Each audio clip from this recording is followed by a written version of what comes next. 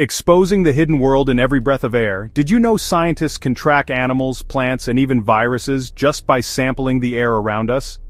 Let's break down how airborne DNA is changing science.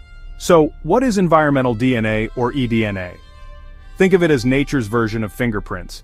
Every living thing, from bobcats to bacteria, leaves tiny traces of genetic material everywhere, even floating in the air.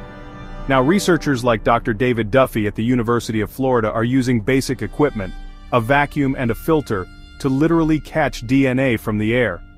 This lets us spot rare animals, track diseases, or monitor ecosystem health without disturbing a thing.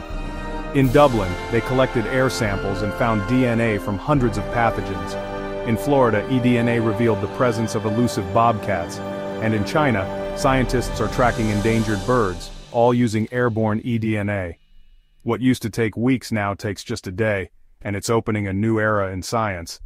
So next time you take a breath, remember, the air is full of secrets, just waiting to be discovered.